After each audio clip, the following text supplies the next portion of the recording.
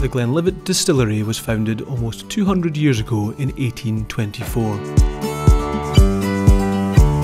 Its distillery in Speyside produces 21 million litres of spirit every year. Producing that spirit requires water, and lots of it. So for process we're using about 1 million litres a day. For cooling it's of the order of 7 million litres a day. As I say, that is returned. Being in a place that has a lot of consistent water is really important. Climate change means future water availability is a serious consideration.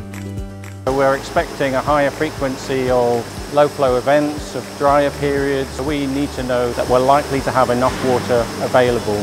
Can we do anything with the land that we have? Can we use the way that land is managed to help us mitigate the risks from climate change? It basically measures the level of water in the dams and also the temperature of the water. Planning for drier spells has prompted a collaboration with the University of Aberdeen and the James Hutton Institute.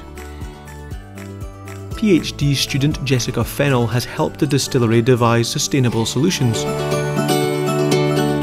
These are leaky barriers, and they're essentially here as nature-based solutions to help store water essentially when it's wet and retain that water for longer to allow infiltration into deeper storage zones.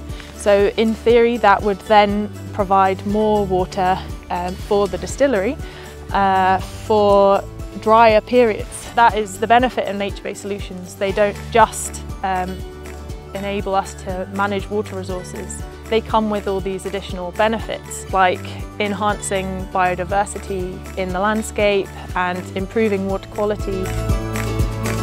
The team are confident that interventions will be a success. The Glenlivet have been suitably impressed by Jessica's efforts. They've named a very limited edition bottle in her honour.